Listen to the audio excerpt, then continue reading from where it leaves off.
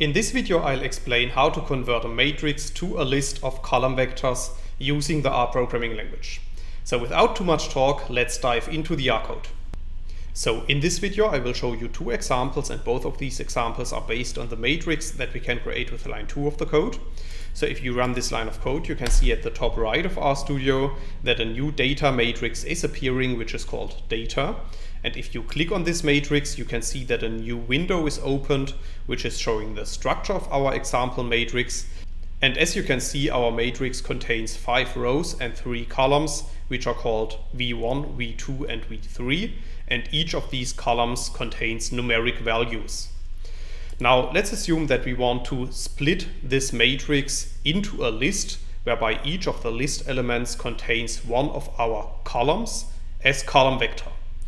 Then we can apply the code that you can see in lines 4 to 6. And in these lines of code, I'm using a combination of the split function, the rep function, the ncol function, and the nrow function.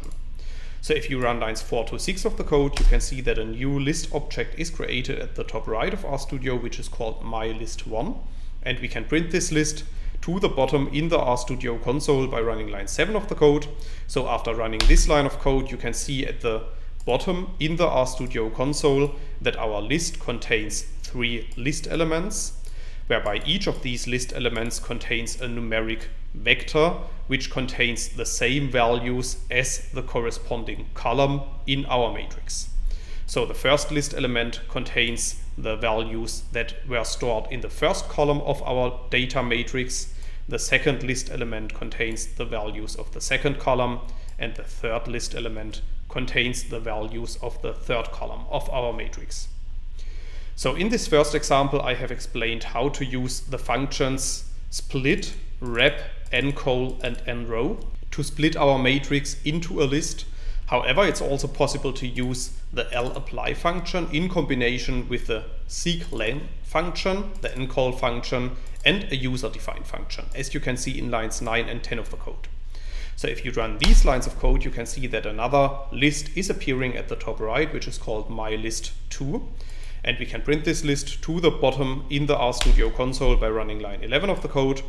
And then you can see that we have created another list object which contains the same values as the first list that we have created before.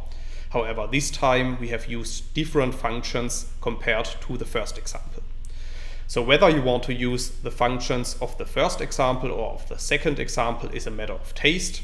And I will provide all the code that I have used in this tutorial in the description of the video.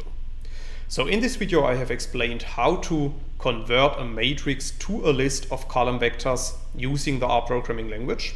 However, in case you want to learn more on this topic, you could check out my homepage, statisticsglobe.com, because on the homepage I have recently published a tutorial in which I'm explaining the content of this video in some more detail.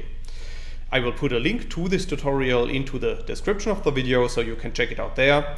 And furthermore, if you have liked the video, I would be very happy if you leave me some positive feedback in the comments. And make sure to subscribe to my YouTube channel to get notifications in future when I'm releasing new videos to the channel. That's it for this video. Thanks a lot. See you next time.